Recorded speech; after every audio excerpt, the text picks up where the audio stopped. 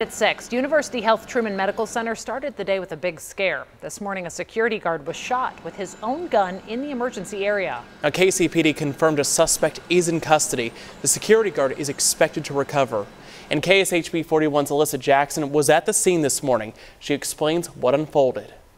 Inside of the University Health Truman Medical Center, patients and staff did not expect to start their morning off like this. All of a sudden, all these cop cars just kind of started flying down the road, and word around there was an active shooter. The original call came in as an active shooter. In that moment, people didn't know how it quickly changed to an isolated incident. A security guard was disarmed and shot with his own gun. Laird knew the situation was being handled, but some people needed reassurance that their loved ones would come out unharmed. Her daughter messaged her at the time of the incident and said, "I love you, we have an active shooter." And she worked directly here in the emergency room. There was a collective relief that this did not end how it could have.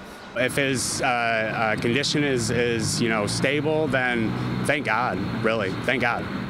The officer is expected to be okay and did not sustain any serious injuries, but the shooting did remind some people of why staying aware of your surroundings could save your life. That's the old military way, you look left, right, look back behind.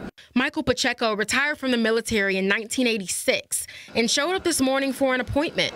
While not much surprises him, he's still tired of all the gun violence. I think it's a little weird and crazy, but this is America nowadays, and this world's going to hell in a handbasket. In my neighborhood alone, there's gunshots every day.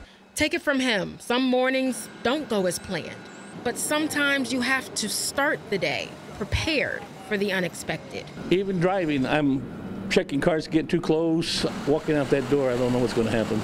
In Kansas City, Alyssa Jackson, KSHB 41 News.